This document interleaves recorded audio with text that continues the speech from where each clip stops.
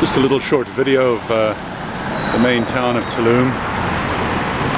Typical, Mexican roofs. Thatched, I can't recall what the name is, I was told what it was this morning. Tulum is the cave dive capital of the world, so you can see that diving flag over there. Plenty of little kind of touristy shops, little restaurants, and some unusual scenes.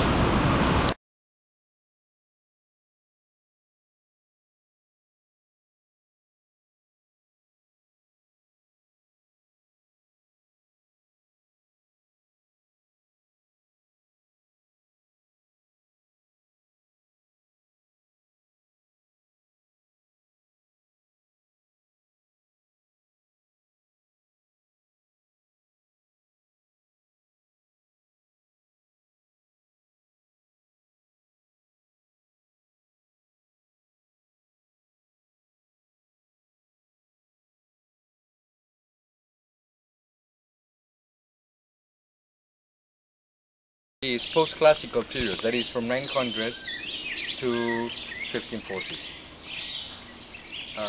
Arturo Gomez, in his book Caribe Maya, is showing us this unique perspective of the Mayan kingdom. Yeah. Let's play like if we are in a time machine and we can travel just like kicking the ground back to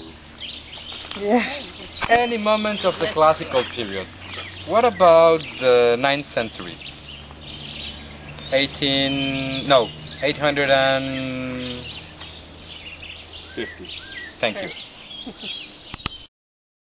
Water condensation. The fertility of the dirt change because we have not the same amount of organic matter produced in the dirt. So it will be like unfertile clay. We don't have food, we have famine. We are weak, we have disease. Oh, our friends, the ones with the power, and we, the demigods, we are okay, we don't care. Who's dying? Oh, let them die. Anyway, the lifespan is only 25 years because they are workers. Wooden Mayan people, they were so selfish and arrogant and they didn't care about the gods and they never worshipped them. That they were so mad with the wood people that they sent a big flood. And the wood people who survive on the trees, oops, be careful, there are some ants. Ants? The wood people who survive on the trees, they became monkeys. Oh. Following the Popol Vuh theory. Remember we were talking about our poisonous tree. Oh, yeah. I got the camera. I should have had the camera. So we're up on top of, what's this called? The castle? The castle, but we call it the lighthouse. Castle of the lighthouse. Mike, how do you feel? Do you want to try? Yeah, I think so. Go higher up.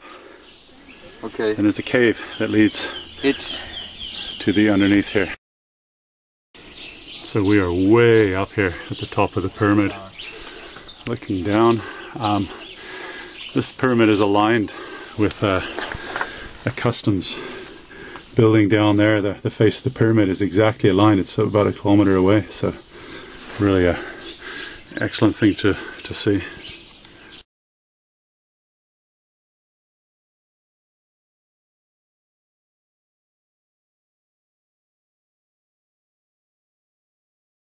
So here we are, we're coming up to a river that actually leads from this lake down to the Caribbean Sea. Flows quite strongly, surrounded by mangroves.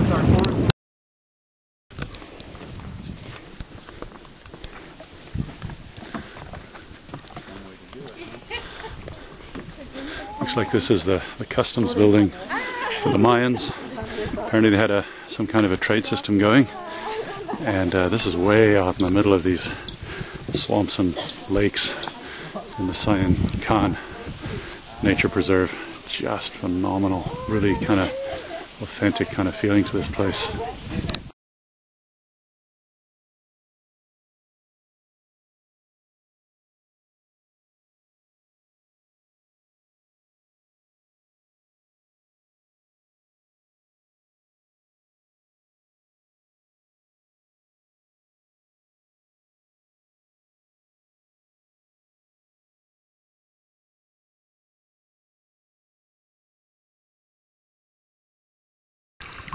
So we're still on the float here. You've got a limestone edge which is heavily undercut.